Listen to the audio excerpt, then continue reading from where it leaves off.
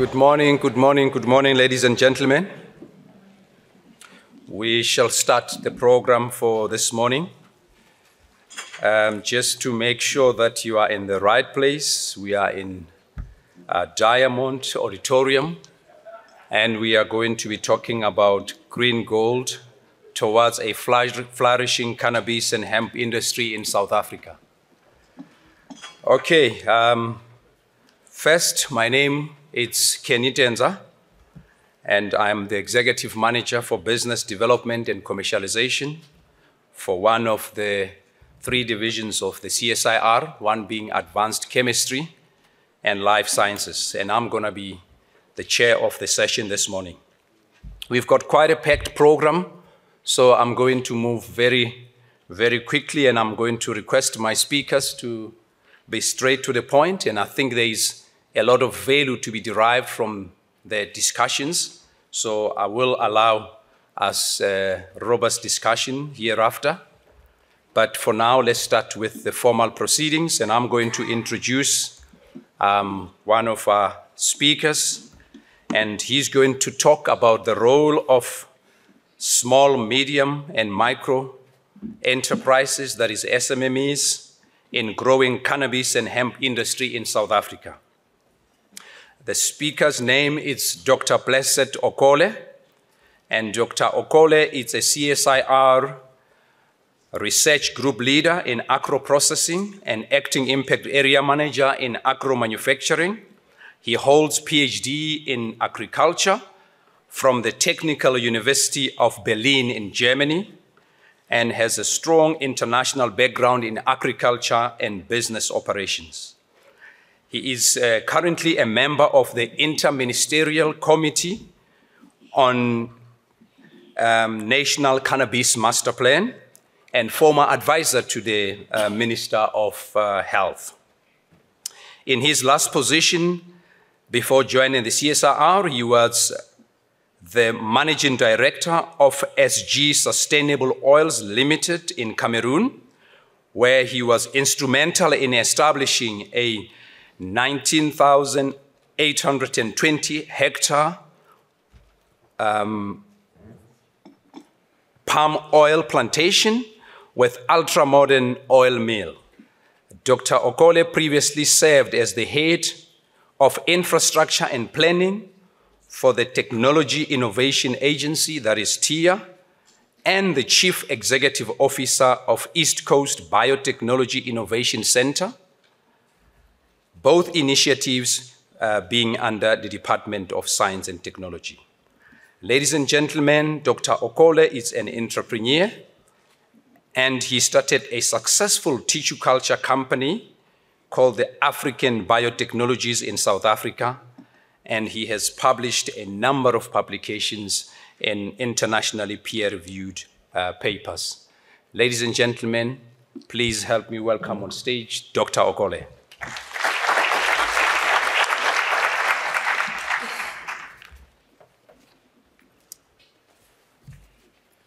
Thank you, Kenny, for the beautiful introduction. Good morning, colleagues. We don't have a lot of time, so I'll try as much as possible to go to the business of the day. So I'm going to talk about the difference between hemp and cannabis, and then also give you the economic importance of cannabis and the South African cannabis industry. The CSIR partners in a program that we're doing, a novel program that we're doing in the cannabis industry, the processes and the outcome, and then the way forward.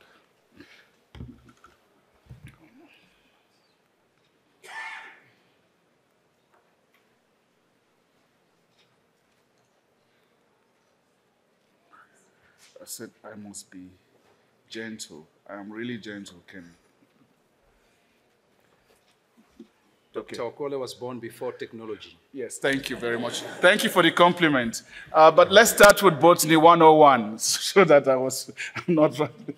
Okay, so many people are confused between cannabis and hemp, so I just thought it would be better for me to give a background of what cannabis is all about and what hemp is all about. both of them belong to the family. This is Botany 101, Cannabiceae, but you're going to learn a lot from it.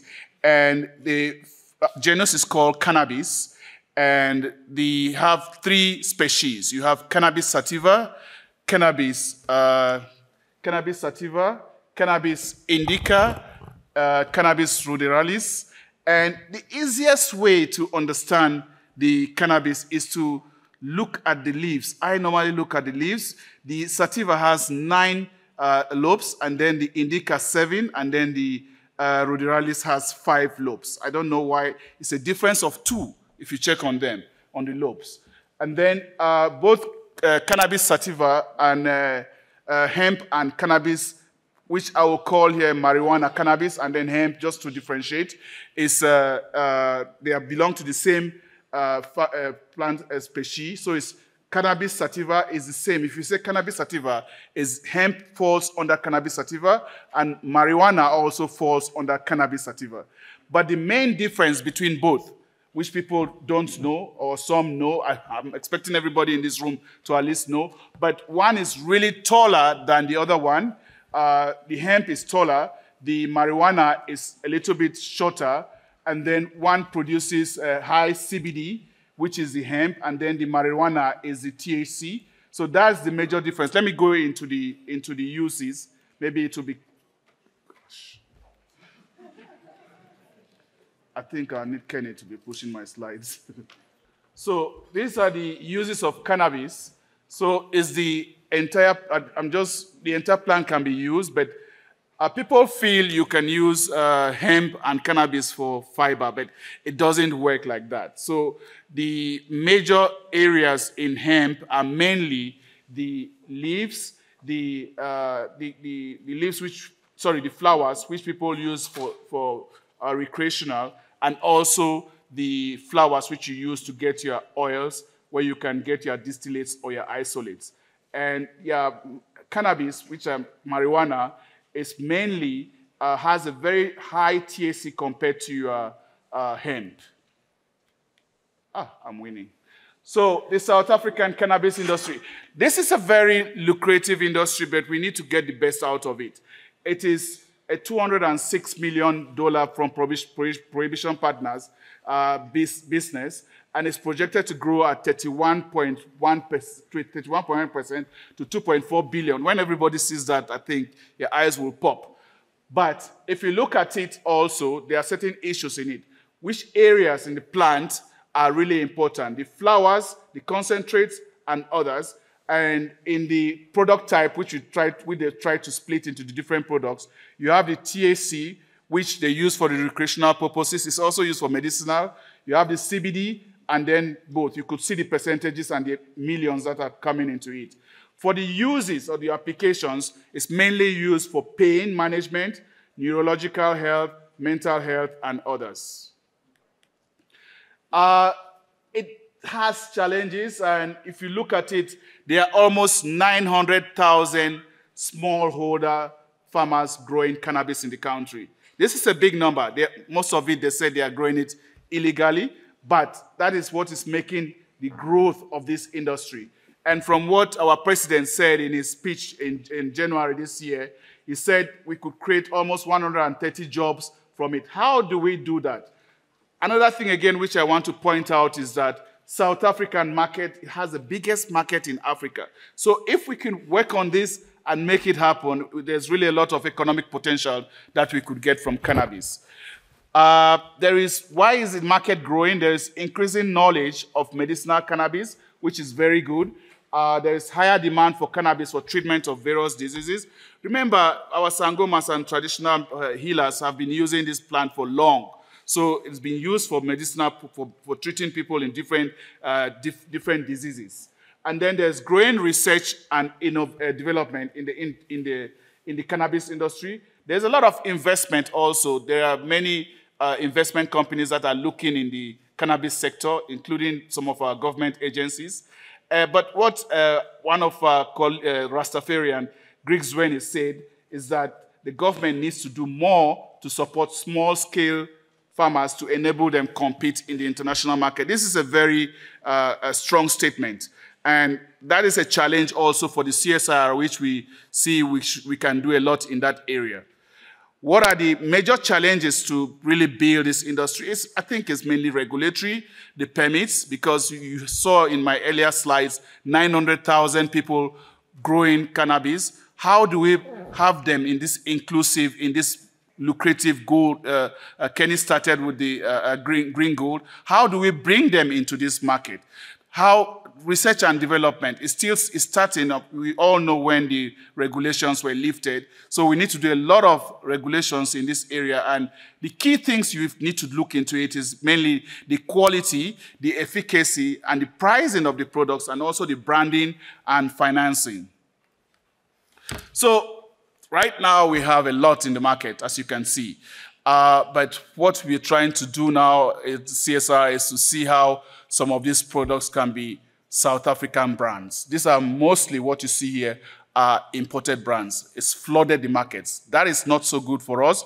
Money is going to other people's pockets. We need to start making this money in our own pockets. So we've started a program at the CSIR. We decided to take the bull by the horn, of course, with very strong partners behind us, which I will highlight at the end, to assist SMMEs to produce quality, efficacious products that will meet international standards and sell in both the local and the international markets. And what we've done is that we have over 20 SMMEs that we're going to incubate at the CSIR, and they will work in different areas, in the areas of cosmetics, areas of food, nutraceuticals, and African traditional medicines. And these SMMEs will not only be trained on how to produce their products, they will be given business skills. So we're going to work with other partners also in the innovation space, like the Innovation Hub, Coach Lab, to train them on business skills and how they can market these products. Because you could have fantastic products, but if you don't know how to sell them, also it's a problem. These are the institutions that are supporting us: the Department of Science and Innovation, Department of Small Business Development, and the Gauteng, the Department of Agriculture and Rural Development. What are the, how did we go to select these SMMEs? There was a call of expression, which was in June 2022. We had almost 150 SMMEs that applied. Of course, we had to go through a shortlisting process and then went to presenting them to a committee, had an interview with them, whether they are really the face, we put the face to the people who are doing the job. And also then we had one-on-one with them to discuss on the work plan, because they have fantastic ideas. They want 20 products. So we said, no, it doesn't work like that. You have to look at what are the products that will sell and what are the products that can make impact for you, So we had to do some marketing research work with them to make sure that we limit their products to maybe at least 3. I mean, we're talking about 20 SMMEs, and there may be more because there are other organizations that are interested in it. And then we'll be starting laboratory work this week, this month in October. What will be the outcome of this? We're planning on having safe, quality, and efficacious products with these SMMEs.